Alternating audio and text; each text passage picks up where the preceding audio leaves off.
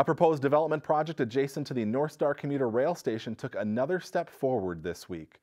On Tuesday night, the City Council approved the station area plan for the Northstar Riverdale Transit Station. The plan includes 4 apartment buildings and a commercial site. The first phase of the project would consist of market rate and mixed income apartments with a small amount of retail space. A second phase would add senior housing. The council's biggest concern is figuring out a way to deal with all the traffic the project would bring.